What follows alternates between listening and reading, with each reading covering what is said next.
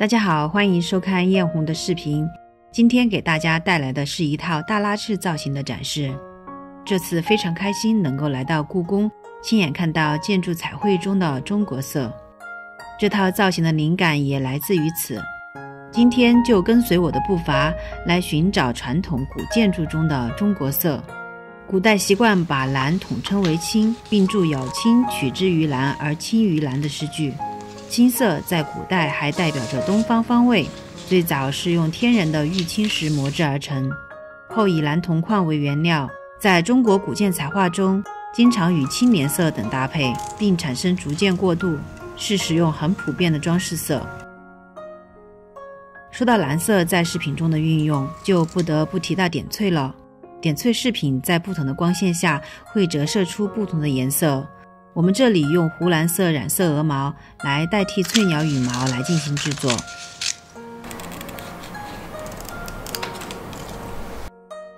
用易拉罐做底，将易拉罐洗干净以后进行裁剪和打磨，把剪下的模板粘贴在易拉罐上，用 0.2 毫米的铜丝掐丝，这里1:1地还原了图书中的点翠头饰。将做好的小零件进行组装，每个部件镶嵌上珍珠和玛瑙，再用铜丝固定。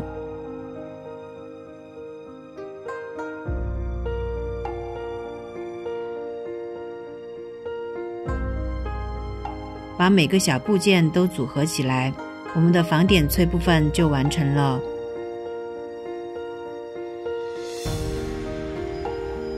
天地玄黄，宇宙洪荒，黄色代表孕育万物的土地，表示生命之源，也表示中央所在。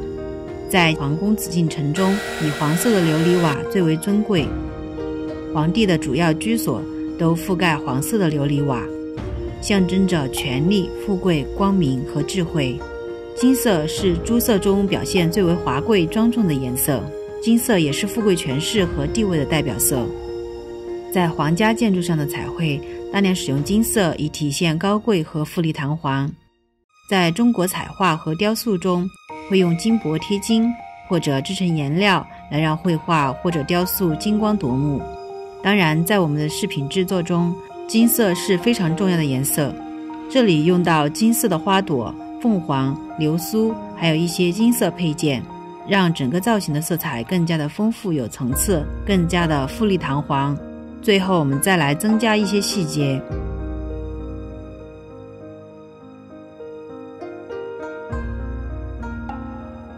白色是一种素色，在中国古代建筑中，汉白玉石桥的白色为玉白，而在我们的饰品中也有一种非常常见的白色，那就是珍珠白。用小米珍珠做成珍珠花，点缀在蓝色和金色中间，让整个颜色都提亮了。黑色是玄色，方位上象征着北方，代表水。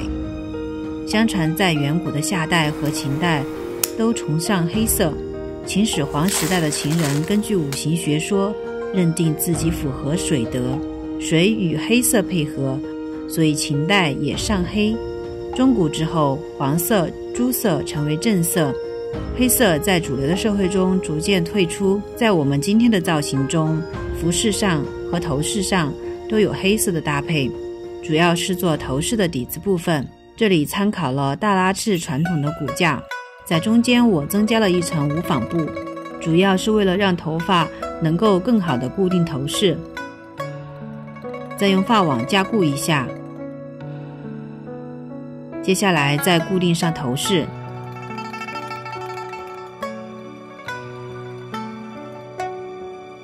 将我们前面做的小部件用钢夹插在假发上，这样可以灵活的运用。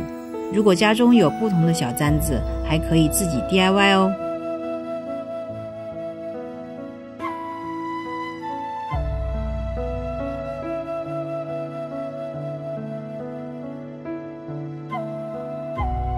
一提到中国色，那就不得不让我想到红色。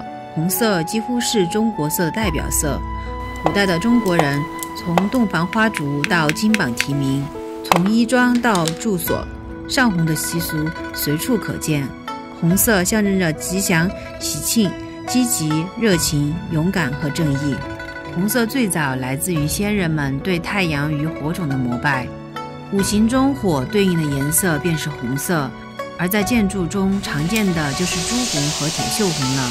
红色是以天然矿物朱砂制成，朱色象征着朱雀指南方，皇宫建筑也是以朱红色装饰宫墙。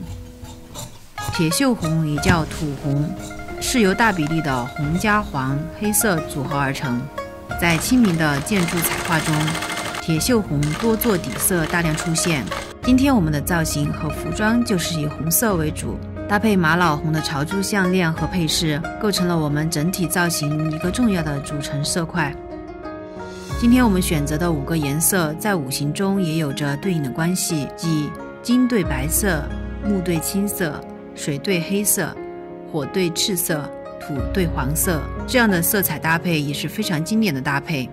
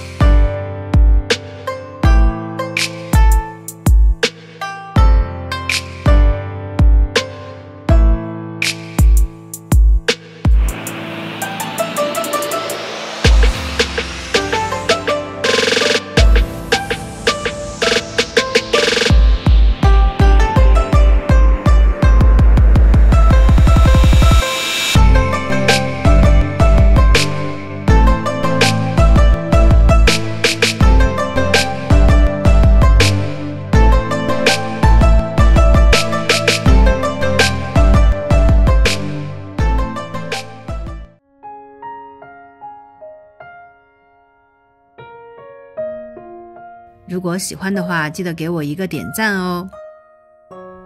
好了，本期的视频就到这里，我们下期再见，拜拜。